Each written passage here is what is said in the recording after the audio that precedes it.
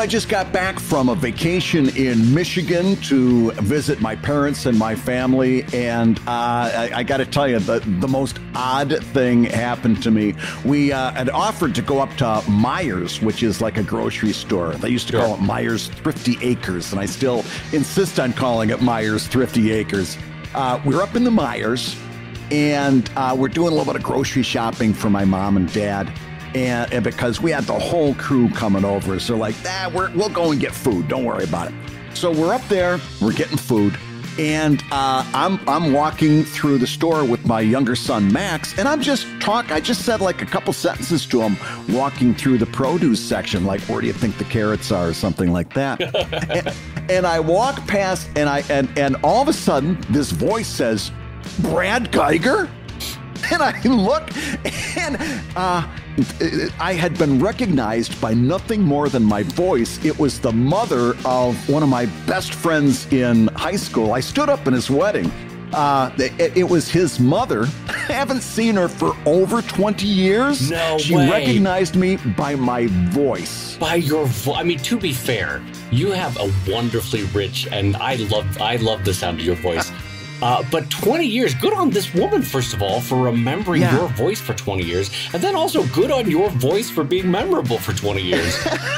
It was really interesting. And we sat there and had a wonderful conversation. We caught up for a little while. In fact, I am notoriously kind of a curmudgeon, antisocial.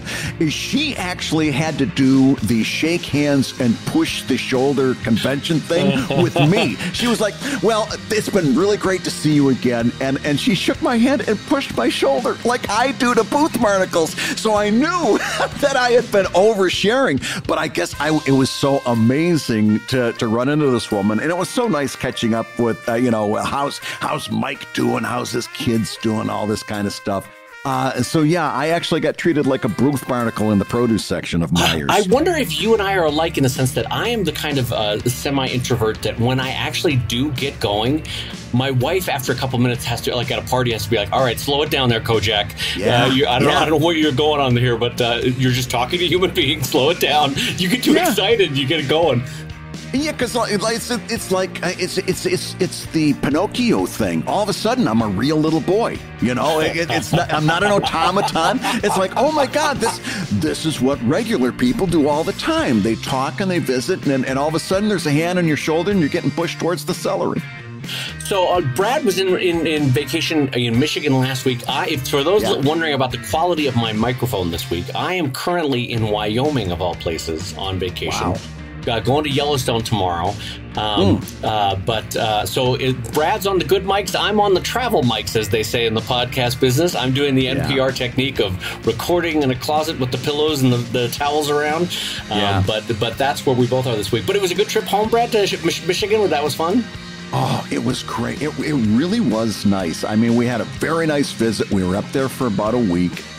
And we had excellent travel weather and traffic for all of the legs on the way home. We kind of split the 13-hour trip up into 2 legs. We visit my brother-in-law and his wife and their kids while we're in Cleveland. It's the perfect halfway point. And it really was kind of a charmed trip. We didn't have any problems at all. It was kind of great.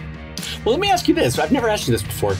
You and I have both willingly chosen to become city boys in the sense that you picked Philadelphia, I picked Los Angeles. We put down roots. We built decades of life now in those cities. We're now city boys, right? We know how to navigate a city. For example, I'm walking around, I'm in Jackson Hole, Wyoming at the moment, and it's 90% trucks and a lot of gun racks on the truck. It's just like, well, it's a very different life. It's just not what I'm used to. But so going back home to Michigan now, in, let's say, the second half of your life, can you see yourself ever retiring to Michigan, ever? It happens every time I visit there. It usually takes me about 20 minutes, but for about 20 minutes, I'll drive past one of those old farmhouses with a smallish barn in the back, and I immediately get the fantasy of moving back up, having this place that's out away from everything, putting my studio into the barn in the back and building that out as a freestanding studio. And it takes me usually 20 minutes to go, oh my God, I would survive so short here. I wouldn't make it a day. Let's face it. I would not make it a day. And it usually takes me about 20 minutes to realize that. I think this time it might have taken closer to 10. It was like, oh no, I've been here before. This ain't going to happen. That's funny. I have also had that desire for a barn, though. There's that one cartoonist, I'm trying to remember her name. She's the one that did the famous birthday card, Hippo Birdie to You. Sarah Boynton. Boynton, who's delightful, by the way. I sat next to her at an NCS dinner one time. She, if everyone wants to Google it, Sandra Boynton did a beautiful barn, and she converted it into a studio, and it's gorgeous. Yeah. And I there's a part of me that seems lovely. And then you realize, but then you're also living in a super small town, and there's no resources. I don't know. I go back and forth about small towns, but I love the barn aspect of Sandra Boynton having a gigantic barn studio, like a corner for painting, a corner for sculpting, a corner for woodworking, a corner for cartooning. That sounds magical to me, in my older years. Yeah, a bunch of boxes of books up in the hayloft. I've got it all kind of scoped out, but and I keep telling when I'm in that 20-minute zone, I always say to my wife, think of the money we would save, because the cost of living turns to be a little bit less expensive in rural areas than in urban areas, and I think of the money we would save. And she said, think of the money you're going to have to spend on a divorce lawyer. Because as much as it would not be a good fit for me, it would not be a good fit for her. Yeah, she grew up in the big city, right? She grew up in Canton, which was middle, kind of metropolitan, but not big, not little, but big enough that, especially there's a lot of the attitudes, particularly towards gender roles and so forth, just would not be a good fit. No. But it is fun to imagine you in your barn, also surrounded, as you are right now, surrounded by boxes of books and unpacked items.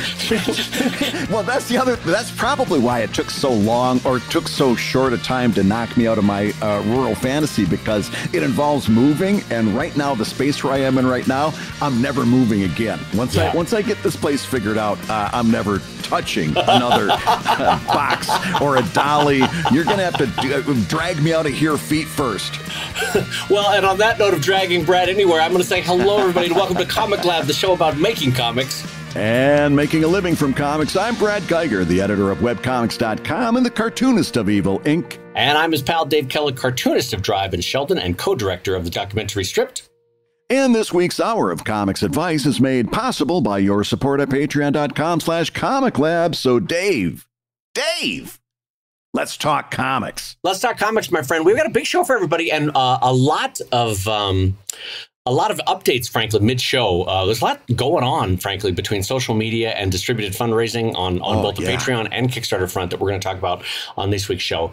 But Brad, you had mentioned something when we were talking about Michigan before that I wanted to jump back into, and it was about shopping in Michigan. Yeah, well, while I was at the Meyer Thrifty Acres and while I was being recognized for my voice, I also, we spent time walking all over. It was it's like a Walmart day. It's a grocery, and they also sell clothes, and they also sell home items. It's almost like a Target, right? So they also have books, and they had book stands set up at different places, magazine racks, different places along kind of point of sale things too, near the checkout counters to entice you to pick up a magazine here or a book there. And I got it, and it really struck me, especially being in Bad Axe, Michigan. I saw at least 8 or 9, maybe 10 different books and magazines that were anime or manga themed. And I'm telling you right now, I don't remember seeing a single book or magazine with a Batman or a Spider-Man or any of the American comics characters on it. But I do remember seeing My Hero Academia, Dragon Ball Z, Demon Slayer, just so much anime and manga. And it really struck me as to how much that has become not only a part of our American pop culture, but a real dominant form of comics culture. Yeah, I mean, that super resonates with me because at least in my chunks of LA, there are two, maybe three, let's say two Barnes and Nobles, one of which is one of the biggest Barnes and Nobles in the world, the one over at the Grove in Los Angeles. Anyway, Barnes & Nobles, for our overseas listener, is the big sort of chain bookstore left in the U.S. They all sort of had a trouble in the late 90s, early 2000s. Barnes & Noble was the big winner. And so they're sort of the standard bearer of what a quote-unquote bookstore is in the U.S. Anyway, I was at the largest Barnes & Noble in Los Angeles, and there are 4, maybe 5 times as many rows for manga as there are for American produced graphic novels and comic books, broadly speaking, right? And now I know that obviously won't include floppies. But you have to ask yourself, what is a kid most likely to walk into? A comic book shop or a Barnes & Noble? More like a Barnes & Noble or a bookstore or Myers, in which case the graphic novel, the hardcover, the softcover are having to compete against manga. And there, in my mind, there is unquestionably no argument to the fact that manga won. Manga absolutely won. 4 and 5 times the shelf space is winning. That they've won over the hearts and minds of future readers.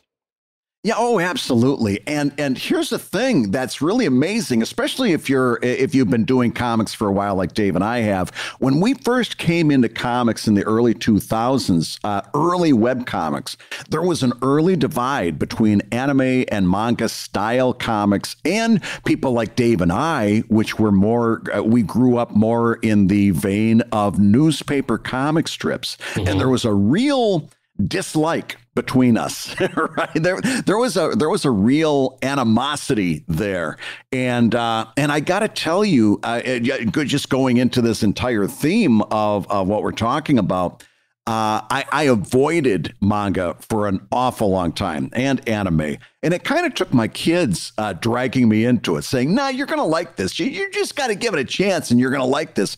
Not only did I like it, but I got to tell you, Dave, I think, just looking back over my work, I think I creatively leveled up when I started paying attention to what was happening in manga and anime. Absolutely. Absolutely. I mean, you have to ask yourself as a cartoonist, what manga did that American/Canadian comics didn't do?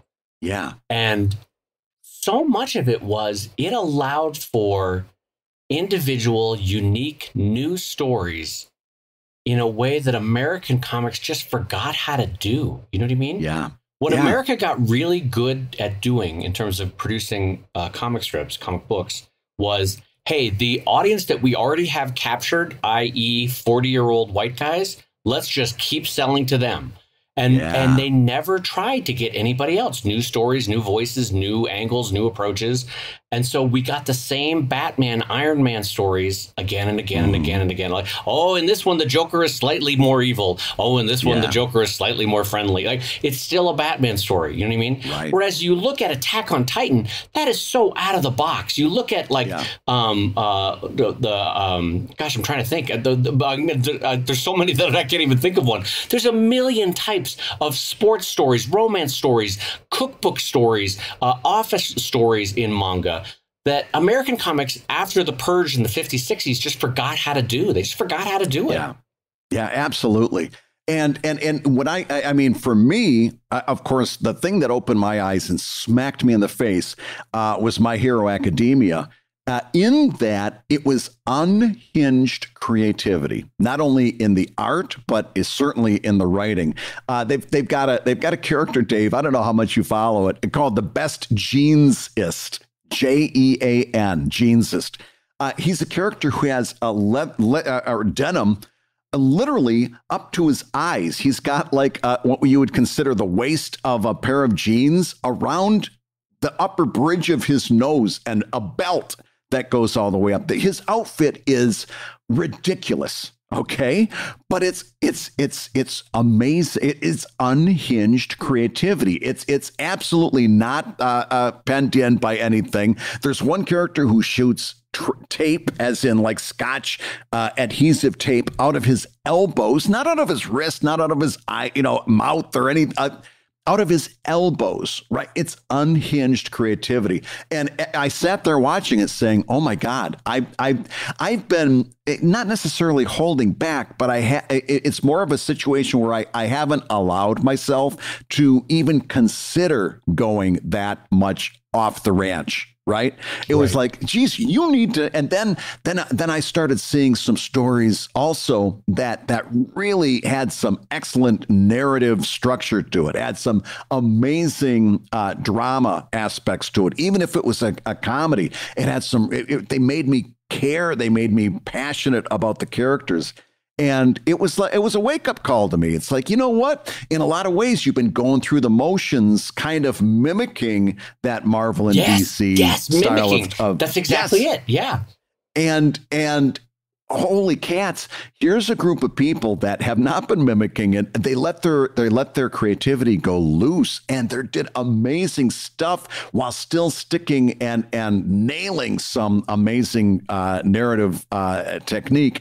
And it was like an eye opener. It's like, hey, you better get on the stick, Geiger. This is who you're really competing with, or this is the level that you've got to measure up to if you're going to win audience in today's marketplace of readers.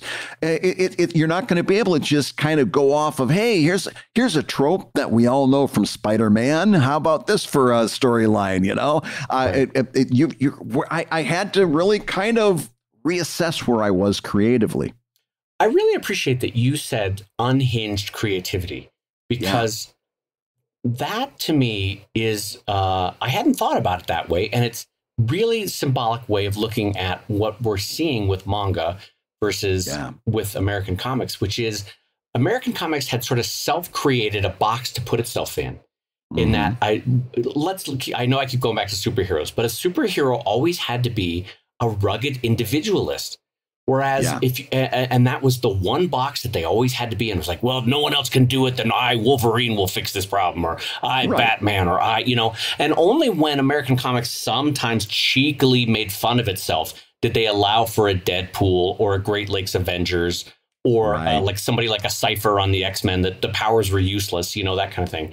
And whereas all of My Hero Academia is saying, like, listen, these are just humans that some of whom got great powers, some of whom got really stupid and useless powers, if you read through My Hero Academia. And that's the way mutancy would work, which is great. It's unhinged, and it's more fun, and there's whimsy to it and joy to it. And kind of Marvel and DC forgot to have whimsy. And they walked away from the rugged individualist thing, too. If you read My Hero Academia or a lot of manga and anime, it's about the group. It's not about me doing it. It's the importance of the group. There's no, we've said this before, there's no training montage in a manga. It's about the training. The journey is the story. It's not, we don't fast forward through that part. We spend a lot of time in MHA with our main character being not very much in control of his powers, right? And we don't fast forward through it in a training montage. That's the first several years of that anime, the first several books. It's all about the journey. And I'm not saying one is better than the other, but I am saying that for all of us, there's not a single one of us who's not affected by this. It's easy to be trapped in preconceived notions. And it's really important to expose yourself to some different storytelling, because it'll smack you right across the face that there's other ways to do it. And it's why, by the way, I recommend a lot of reading. I've had the same experience with romance novels, right? Yeah. Because all of a sudden, the stuff that I'm reading is like, oh my gosh, these are fantastic concepts. It's such a great way to look at storytelling. The more you expose yourself to this stuff, the more you're going to be challenged as a creator. Well, and I just wanted to going back on rugged individualism versus helping out the group, just so we're not focusing on superhero comics with manga. Like even Way of the House Husband or Spy Family, it's all about the rugged individual realizing that there's power and value in helping out the group, you know, on both of those. Yeah. But anyway, I don't want to focus in on that too much. What I do want to say, though, and this is the learning lesson, like Brad was saying, for all of us, is the takeaway is, I think, moving away from mimicry and moving into recognizing that we have value in telling our individual idiosyncratic stories that really speak to your heart is actually something we've learned again and again in webcomics. That will find you the strongest audience, in the sense that the story that you sometimes think, oh, well, no one will like this, it's just for me, I'm writing this for me. It turns out that there's thousands of people that are like you, that are looking for a romance in space, or a cookbook that's also a Western. You're like, whatever weird story you want to tell, there's an audience for that, because we've all had 100 years of storytelling in comics that went down a very specific path and frankly got trite. It got boring. It got mimetic. It's like there was nothing new there. You're like, how often can you tell a new Tony Stark is alcoholic, but he's fighting against it? He's created this story. Like, who cares at this point? You know, there's nothing new under the sun there. That's what I've said so many times. People are like, wouldn't you like to write a Batman comic? And I'm like, oh, God, no. There's been decades of Batman comics coming out on a nigh weekly basis. What am I possibly going to do with Batman that hasn't already been done? Right, you know, it's like I'd rather go out and find a new place to go out and forge some storytelling. This is road that's been traveled over so much that I don't know. And listen, there are people that are pulling rabbits out of hats, finding something new, and that's a challenge in and of itself. And I commend that, but it's not for me. Yeah. And Brad, I'm so glad you mentioned romance novels too, because one thing, again, with the purge in the 50s and 60s, you know, American comics forgot about romance and how central that could be for comics. And romance comics on webtoons are by far one of the biggest volumes of both production and fan-driven excitement. So it's just amazing that comics forgot that in America for 50 years, that romance comics could be huge. To the point that literally, I think if you're not doing a romance comic and you're posting it on webtoons, I kind of think that in a lot of cases, you're probably wasting your time. You know, and you get extra deductions if it's not drawn in an anime style or a manga style. If you're doing a newspaper style comic strip and it's not romance and you're posting on webtoons and you're confused as to why you're not getting traction, you just gotta just go to Webtoons, the main site, and look with your eyes. They don't want that. They don't want that at all. So, Brad, I would actually like to give you the platform to wrap up a bow on this with the idea that manga has 4 and 5 times as much shelf space as American comic books, graphic novels in American comic book stores. The popularity on webtoons is huge for stories that are never seen in American comics. What is the bow that you would wrap up for a young up-and-coming cartoonist that's looking for advice on what this means for the future?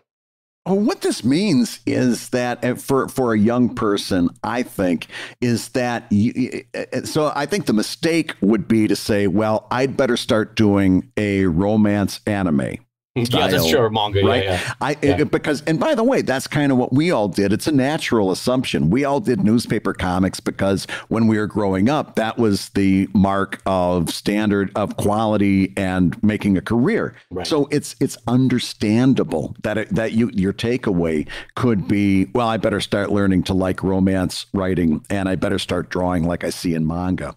The real takeaway for me is that the real good stuff out there is when you let your creativity off the hook. You don't have any preconceived notions. You take in like a sponge as many different things, particularly things that you wouldn't normally watch. I was listening to our old episode last week while we were driving up to Michigan. Actually, we had Comic Lab on, and we were talking about like experimental dance and different types of entertainment that we don't like. And I'm saying kind of maybe try to veer towards some of those things that you wouldn't normally like and go outside of your comfort zone and get challenged creatively. And to take in all of that stuff and to let your creativity go. And that's the real takeaway here is that being stagnant, taking preconceived notions, doing it like your heroes did it because you think that's the only way to do it. It's a good place to start, and it's where we all start.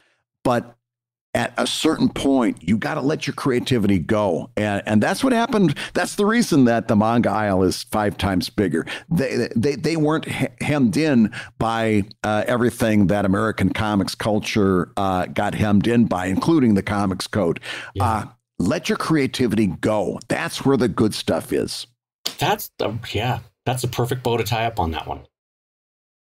Hey, if you're listening while you work, take a minute to stand and stretch. And while you're doing that, we're going to tell you why you should join us on Patreon. When you do, you're going to get hours and hours of podcasts that we've recorded just for backers. And exclusive Patreon posts that go even deeper on Comic Lab topics. And access to our exclusive Discord server, which is a thriving community of professional cartoonists. So you can support the show you love and get tons of actionable resources for your own cartooning. And listen, if you can't swing a pledge this month, we get it. No worries. Yeah, listen, you can still support the show by rating us wherever you get your podcasts. Just leave a 5-star review and a few kind words. That, along with mentions on social media, is incredibly helpful. Now, everybody, let's talk comics. Well, Brad, we got a couple updates to talk over with everybody this week. First one is going to be about Threads, which, as we all remember, had this meteoric rise in terms of signups because they made it so easy for Instagram users to kind of sort of one click and you're over on Threads and Bob's your uncle, you're set. But it seems to be that in the weeks following that launch, the users are there, but they ain't using. It doesn't seem to have a sort of sticking power emotionally yet. And I'll be honest, even with me, if I have one thing that I'm going to share on social media, Threads is not yet the one that I go to be like, to share the one stupid, the sort of offhanded thought that you want to share. Right. It's not comics.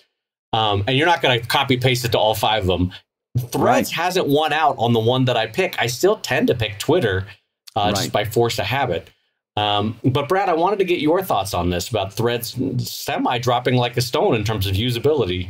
Yeah, it's been really interesting to watch because, again, our advice in the previous show was that, listen, you need to get on Threads, you need to start posting on Threads, and I still think that's the case. I think it's still too big to ignore, but I am not disagreeing with you in that the engagement has been lackluster from my standpoint. The experience has been not so great. It really has been underwhelming. But then you take a look at the landscape. You've got really the big players here are Instagram, Twitter, Blue Sky, Threads. You still have to count Mastodon in there, even though, as I've said before, I don't think Mastodon's going to be it, but you can't count it out either. I'm still posting on Mastodon just in case I'm wrong, but those are the big players, and none of them are really delivering what we're hoping for. In fact, even though I'm very disappointed with it, I still probably get my best engagement on Twitter just because I've got the biggest number of followers there. But as I'm watching all this happen, Dave, I had a thought and I wanted to bounce it off of you. So as Threads comes out, and it is the heir apparent in the first week. Everybody is gobsmacked. Everybody is like, oh my gosh, this is it. Here's the Twitter killer. And 2 weeks later, it's like, I'm not feeling it. The engagement drops, all of this other stuff. My question to you, Dave Kellett, is this. Is this not so much a problem with Threads, but a problem with social media in general? Are we as a people over social media? I mean, I'll be honest, I just don't get the excitement on Threads that I do. And so maybe what I'm feeling in that specific moment is an overall ennui about social media in general. Is that, but also maybe we're older and we just don't care. I mean, younger folks might have a completely different and very passionate attitudes towards their burgeoning social media experiences. I don't know. I do share with you some days a very burnt out feeling about social media that I'm just like, I don't know. I don't know about any of this. I don't know if I care anymore. I mean, like you, I also, just to reinforce what Brad's saying, I still get tremendous feedback and engagement from Twitter, both in terms of clickouts, likes, retweets, all that sort of stuff. Threads is kind of up and coming. I will be honest that for me, from my vantage point, Blue Sky still has passionate creators, but it doesn't seem to have any sort of readers or users on the other end. So nothing gets engagement because it's kind of like a room full of artists talking to other artists so far. Yes. You know? Mastodon, I never dipped a toe in, so I can't speak to that one. Brad would have to. The truth is, I don't know what's going to win, and I don't know if anybody has any passion for any of them at the moment, you know? What if there's no winners? In other words, other words, what if this is the end of listen, social media had a beginning, it had a middle, and it's going to have an end. What if this is the end of social media? What if we're just over it? We're as a group of people, we're over the whole thing. We're over the experience of social media. We're over all the positive and the negative that comes along with posting on social media. What if we're over it? What then? I mean, what then is the version of the advice that we've had for 2 decades, but in terms of owning and controlling your own website, printing and owning and controlling your own books, maintaining and owning and controlling your own distributed fundraising by Patreon and Kickstarter. The trick is it gets a little bit harder to bring in new people because the way you have to bring them in is word of mouth, essentially, you know, whether that's they're sharing the clicks in their life, they're telling friends in real world to check it out. It makes it a little hard. Social media did have an advantage for us with as cartoonists in terms of getting it to people that never would have heard of Brad Geiger. And lo and behold, their old college buddy has retweeted you, and now they're seeing Brad Geiger's art in their feed for the first time ever. And they're like, hey, this really sparks with me. I'm going to check it out. I don't know what replaces that if social media fades, which is kind of like right now, it feels like what's happening remember when the whole generation of people decided to fade away on Facebook? Like, I mean, it still exists. I still have an account, but it's not what it was for me 5 years previous. You know, like we all had that period with Facebook.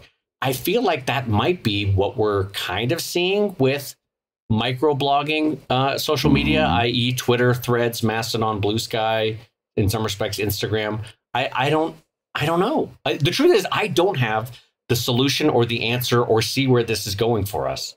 Yeah, I in the beginning of the year, I remember having a lot of these topics that fell under the everything old is new again. Right. And in fact, I remember around January, me saying that some of the solutions that we have on the horizon are going to look like some of the old solutions, like, and don't laugh, web rings. Right. Remember in the early 2000s, we had web rings. It was a way that if I got a reader, I could hand them off to you and then you'd hand them off to the next person. I think I am serious about this. A lot of my thinking over the past couple of weeks has been that the fade out on Threads in general that we've all seen after that big bombastic hit, and now the tide is going out. It's got me back to thinking about what if this is the end of social media, then we're going to have to take a bunch of our old tricks out of the suitcase, dust them off, give them a new coat of paint, and start going back to those old ways of doing things with an updated touch, or using new technology and so forth. We're going to have to reimagine some of those old solutions. Because we're right now, the internet publishing landscape is very much headed towards a post-social media future. And I don't know whether it's going to go there, but that's right now where I see it heading. And I think folks like you and me that started in internet publishing in the 2000s, we're going to have to take a new look at some old ideas. Yeah, but I'm increasingly feeling, and I don't like this, that this is going this way. I'm increasingly feeling that discoverability will largely be platform-based for cartoonists. And by that, I mean, if, and I don't want to do it, and first of all, I'm not recommending this path, and I don't necessarily want to do it for anybody, and I don't recommend anyone do it. But if you're young and want to be discovered with a comic, Webtoons is a possibility. If you're young and want to be discovered with a comic and you want to make money from it, Patreon's follower feed that's increasingly going public and increasingly becoming like a social media feed, that might wait. But what I'm getting at with both of those is the place where you're publishing, i.e. Webtoons, i.e. Patreon, is also where your socially media type being discovered. Boy, that kid fell apart sentence-wise. But I guess what I'm saying is the platform is also the discoverability point, which is different than social media, which is where you're publishing on the comic and you're syndicating it into social media. I increasingly feel like the next version of where this might go would be that younger people are discovered on the platform that they're publishing on. And I don't like that, and I don't recommend that, and I'm not endorsing that. I'm just saying I could see that becoming the new norm. Yep. Let me ask you this. If Project Wonderful came back today, would you install it? Project Wonderful was the ad-based system? Yeah. I always liked Project Wonderful. I was kind of sad that Ryan decided, for all good reasons, to end it. No, I don't think I would. I like, for what this problem is right now, though, Brad, I'm an established, quote-unquote, cartoonist. I found an audience. I can keep going how I'm going, publishing on my site, distributing it on social media, syndication-wise, and then making money on distributed platforms like Patreon on a recurring basis and Kickstarter for big projects. That works fine for me. I'm just saying for a 21-year-old, 23-year-old who is launching a new comic, that seems increasingly tricky without social media. If, in fact, these next couple years, these 5 or 6 platforms are all of middling success where none of them are great, like Twitter. By the way, we're not calling it X because that is a stupid name, and we're not going down that path of. It's like when someone picks their own nickname, Brad. Like, Brad, I want you to call me Scoot Duder from now on. And Brad's like, to hell with you. I'm not calling you Scoot Duder. I think we all had one of those phases in 5th grade where we try, you give it a good shot. You try to come up with a very impressive nickname. Hey, everybody, call me Killer. That's what everybody from my other school calls me. You can just call me Killer. And they're like, you haven't killed anything but a chocolate milkshake recently. You're not Killer. You can't do it. And the amount of money that Elon Musk has thrown down the toilet in terms of branding. I saw some marketing experts, numbering it in the billions of dollars of market share that he's lost in branding alone. Let's face it, a tweet was a vernacular. You didn't call it a post. Even if you were on Facebook, you were liable to call it a tweet or a retweet. They had Kleenex level of marketing mind share, and they flushed it down the toilet. It's really amazing to watch. You know what also pisses me off, just because we're both visual thinkers, is the amount of websites that have the bird as the icon of, like, here's where you can find us on Twitter. I have it on my sites. You have it on your sites. If this son of a bitch keeps going down this X path, eventually we'll have to rebrand. And I kind of refuse to do it. I'm like, no, I'm keeping the bird on there. This is a beyond stupid branding. If you notice, no one is doing it. No one expects it to last. There's not very many major sites that have taken the bird down yet, because I don't think we're expecting it to last. It's literally, why change this? I'm going to be changing it again in another 6 months. I just leave the bird up, But you mentioned Kickstarter, and that brings us to our next update topic. Recently on Twitter, Kickstarter reaffirmed its commitment to AI, particularly when it comes to art and writing. In other words, the question was, are you going to disallow a project on Kickstarter if it uses AI technology?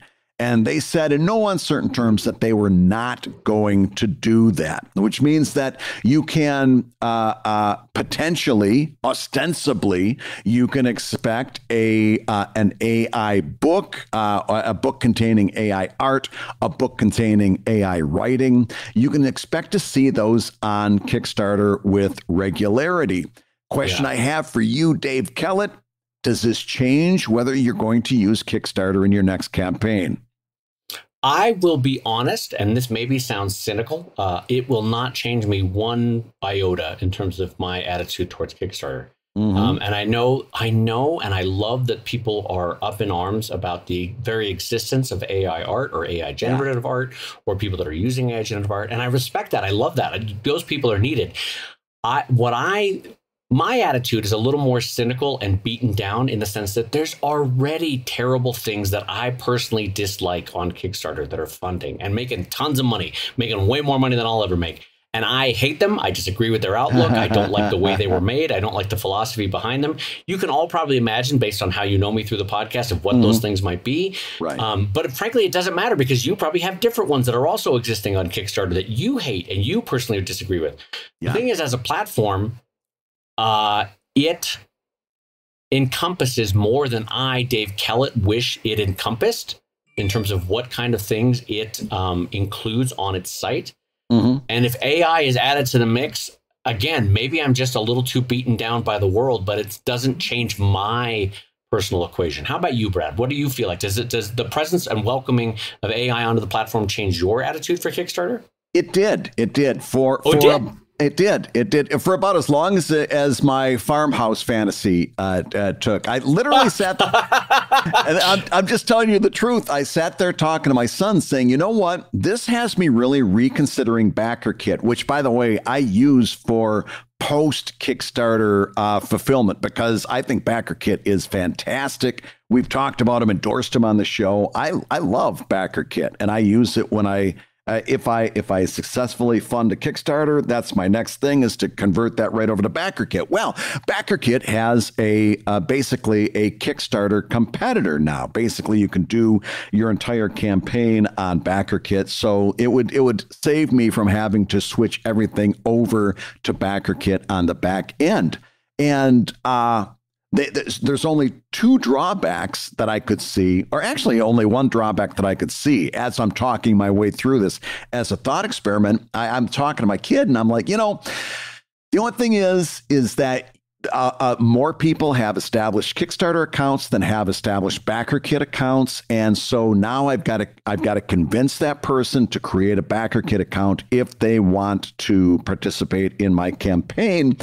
But it's significant, not as significant as it used to be, in my experience. 10 years ago, getting somebody to sign up for a site, but there was a lot of worry surrounding that and a lot of resistance. But today, at this point, most of us have signed up for so many different accounts on so many different sites. It's kind of like a law of diminishing returns as far as that resistance goes. It's like, okay, I'm going to sign up for my 150th account. Great, I guess I'll do it because I want this thing. It'll just take a couple minutes and everything else. The thing that got me, the thing that popped me out of my fantasy is this. It is so easy to reach out to former Kickstarter backers when you launch a Kickstarter, and you get such a big return out of doing that. They get notified in the first swing anyway. They're more, or I should say, they're more likely to hear about it in the first swing. And I know you do this as well as I do. As that Kickstarter goes on, you go out to the people who were Kickstarter backers of Sheldon Volume 1 and you say, hey, since you were a big fan of Sheldon Volume 1, I wanted to make sure that you didn't miss your opportunity to get Sheldon Volume 15. And then a few days later, you're doing the same thing with Sheldon Volume 2, just like I do with Evil Inc. Sheldon Volume 3. And you're going through. And by the way, the reason you're doing that is because everything you do, you get a huge you're positively reinforced for doing it. You get a huge new influx of new pledges. And I I've spent so many years on Kickstarter doing that. I don't want to give that up. And when I realized that, I realized I'll probably launch my next campaign on Kickstarter. Yeah. And I can hear, not without reason, listeners going, Brad and Dave, you're not putting up enough of a fight on this AI front. Is that this is dangerous. If you don't put up a front fighting this, then you won't be able to make money on Evil Inc. Volume 28 and Sheldon Volume 17 or whatever, whatever we're on at that down the road, because AI is going to have stolen all of your existing stuff and incorporated into their style. People will be able to create new stuff based on your work, all that sort of. And I do get that. I understand that. But a part of this is I have 10, 15 years of people consistently stealing my stuff online. The 9gags, the Threadless, the t-shirt companies, the this or that, where they literally take my 5 best jokes and put it on a million products. And I can send a C&D and get them to take it down and stop it. But as Brad always says, and I think what I'm saying through that is that in part I've been beaten down, is that I know that I'm not going to stop everyone who wants to try to steal something from me. It's just the nature of the internet. There's always somebody in some shady part of the internet that figures out that joke really works, and I can put it on a t-shirt, and I can put it on a hat, and I can put it on this. But as Brad always says, they can steal the past stuff of you, but they can't steal future work that you're doing. What's tomorrow's Dave Kellett comic going to be? What's tomorrow's Brad Geiger comic going to be? Yeah. And so I have found comfort and solace in the fact that you can steal all of my pre-existing drives. Okay. You've stolen them all, but you don't know what tomorrow's update is going to be. Only I know that one, Right. And so I know that is a sad solace to find, is that you've really been beaten down if that's the only thing you can find solace in.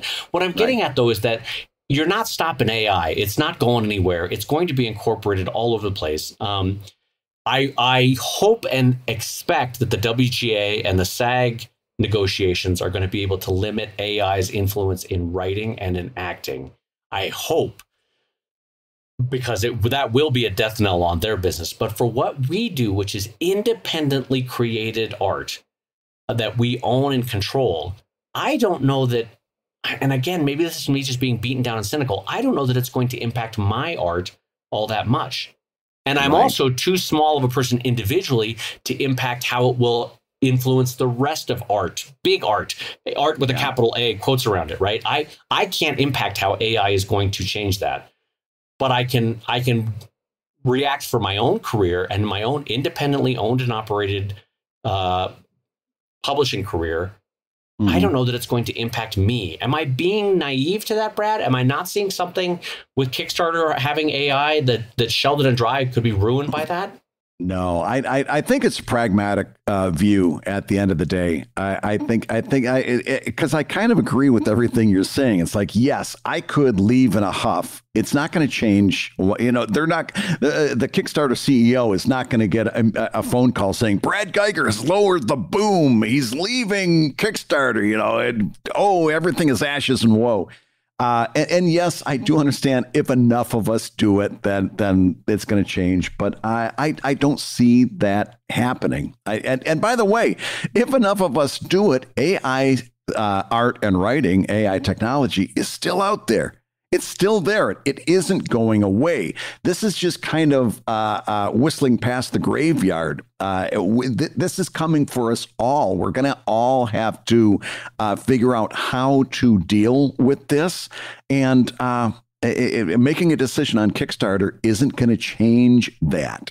In fact, knowing that this is this landscape is the way it is, it's even kind of more important for me to make this next Kickstarter as successful as it can be, because there might be another crowdfunding swing coming up where it's maybe isn't that easy, or I've got a different set of obstacles I've got to hurdle. So it's even more important to kind of make hay while the sun shines. Right. And it's funny because when AI first started coming onto the scene, and I was really thinking it through for the first 6 months, I got kind of despondent about it's going to get better and better. Every 6 months, it's going to get more and more amazing, right? There's going to be exponential growth curves in terms of what it's able to do.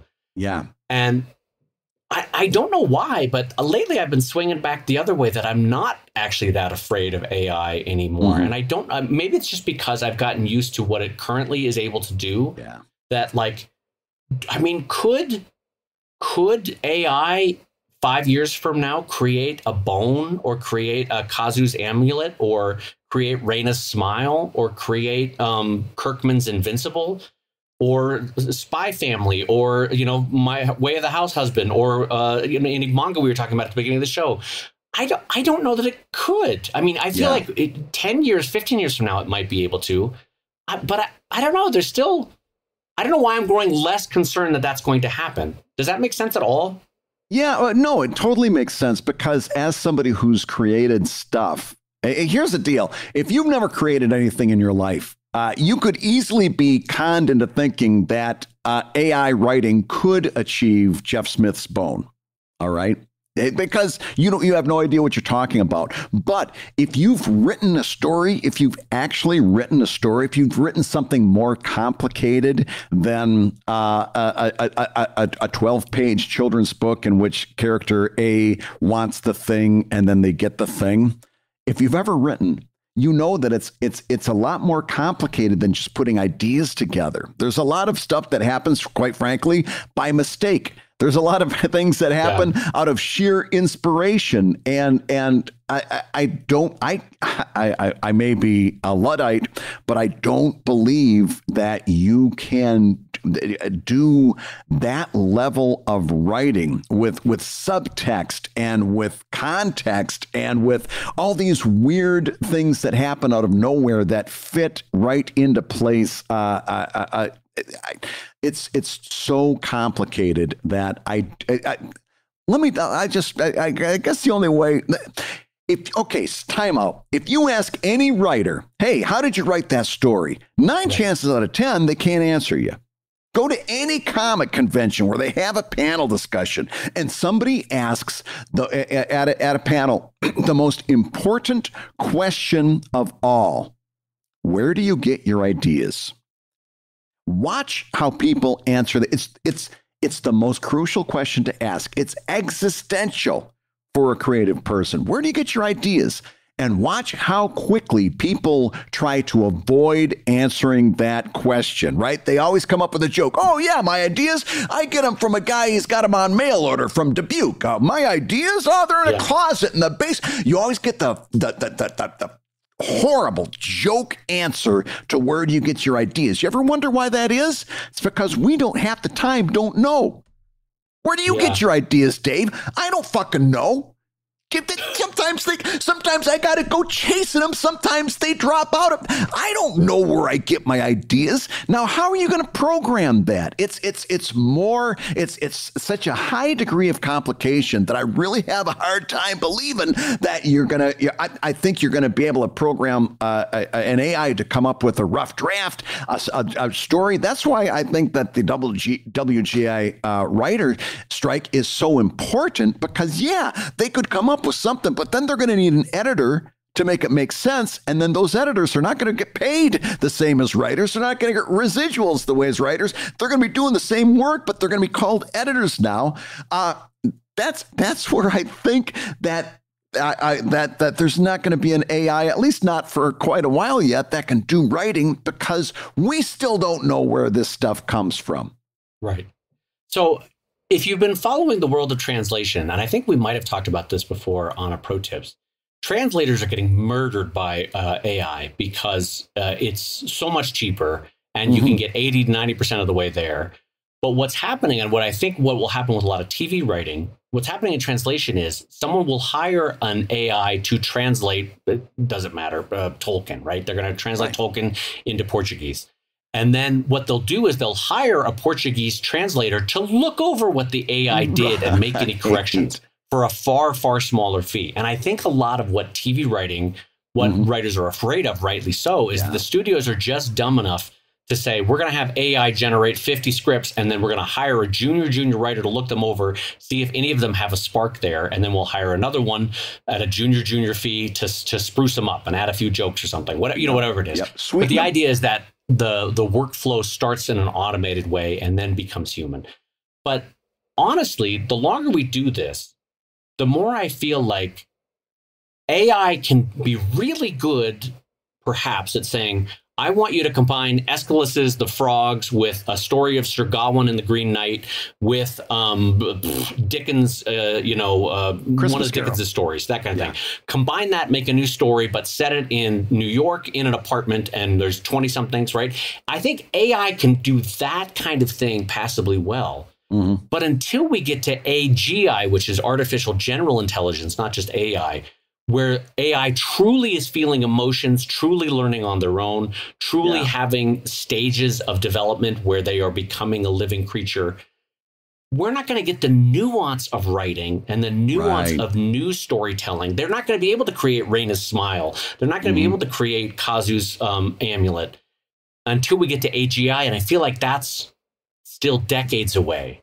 And so and again, this is short-term thinking, but I'm not worried for the next couple decades, next 5 to 15, 20 years, that we're going to get to that. I think we'll still be able to tell independent stories in a way that only a human can tell. I think I can encapsulate this the best. This happened on my Discord just yesterday. Somebody posted a link to a YouTube video in which somebody took Freddie Mercury's Bohemian Rhapsody and made it as if Frank Sinatra was singing it, right? And they were like, oh my God, look at this thing. And if you listen to it, it's Frank Sinatra's voice singing Freddie Mercury's Bohemian Rhapsody, okay? But there's only one problem. As somebody who is a hardcore Sinatra fan, it's Sinatra's voice, but it's not Sinatra's singing. In other words, Freddie Mercury had a completely different style of singing. He had trills in his voice. He had a very upper register, right? Sinatra could hit the upper register, but he didn't stay there. No, right? Especially when he was older, he didn't stay there. Yeah, yes. As his voice matured and seasoned, and he didn't do a lot of trills in his voice, and so it showed immediately. This one video showed very quickly the strength of AI. It absolutely sounds like Sinatra's voice is singing Bohemian Rhapsody, but it's not Sinatra singing. Only one person could sing Sinatra as Bohemian Rhapsody or Bohemian Rhapsody as Sinatra, and he died several years ago. He's Frank Sinatra. Only one person can do Frank Sinatra singing Bohemian Rhapsody.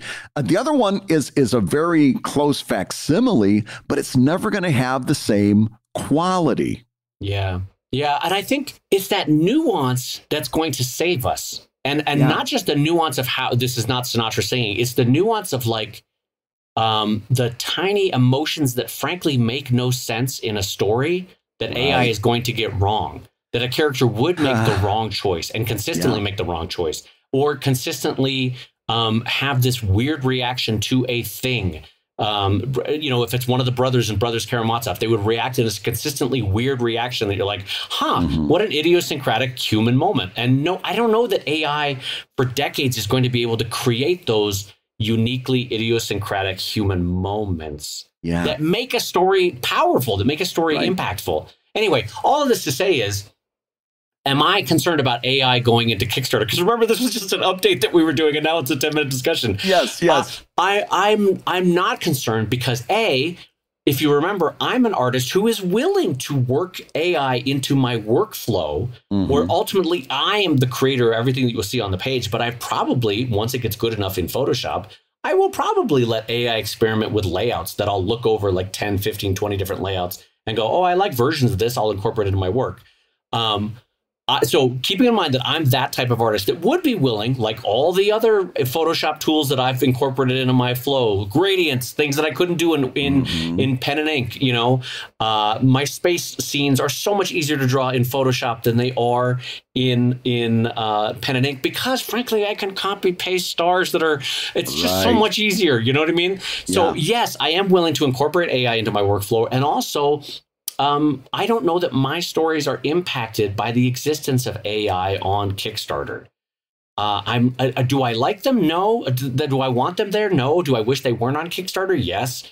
But I'll still use, I don't know. This is all coming to say, it's for me, it's a very pragmatic approach in an imperfect world about AI ain't going anywhere. And also, I don't know that it's going to do what we're afraid it's going to do for a while yet. Yeah. No. And listen, I think that's a good place to leave that topic. AI ain't going anywhere. However, you and I are getting out of here because it's the end of the show. We got to wrap things up, Dave Kellett. Oh, my God. Is it the end of the show? Jeez Louise, Bradley. It is. This is the part of the show where I say that you've been listening to Comic Lab, the show about making comics and making a living from comics. Your hosts have been my friend Brad Geiger, the creator of Evil Inc. at evilcomic.com. And also, I got to tell you, we haven't given it a shout out, but if you're looking for as a resource online, webcomics.com is where you want to go for Brad's incredible, insightful, hands-on pro tips and looks at how to make a career in comics. Webcomics.com is where you want to go. Oh, thank you so much. That was very sweet of you. And my good friend Dave Kellett, the co-director of the comics documentary Stripped and the cartoonist of Sheldon at sheldoncomics.com, and the wonderfully written, beautifully drawn. I feel like I've got to, kind of. No, you don't have to do the payback. It's that makes it cheap. When you do the kind payback, that makes it cheap. Don't do it. Don't go to my websites, everybody. Don't do it. This is just Brad being cheap. Well, you should. But it's if you decide you do, it's at drivecomic.com. And the Comic Lab theme song is used with permission from Andy Creighton at theworldrecord.net. And this episode and all episodes are edited by Matt Woodard of Woodsong Productions over at www.woodsong.media. If you love Comic Lab, you can rate and review the show on Apple Podcasts, and you may hear your review featured on a future episode. And Comic Lab is made possible by your support at patreon.com/Comic Lab. So I will go ahead and say that twice with emphasis. Patreon.com/Comic Lab.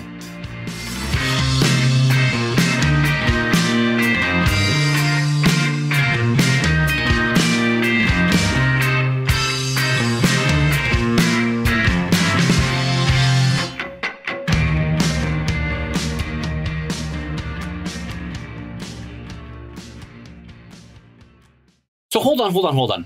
Myers used to be called Myers Thrifty Acres. What the hell does that mean? Acres. I have well, you can be thrifty, and it's a store that goes on for acres and acres and acres. It was Myers Thrifty Acres.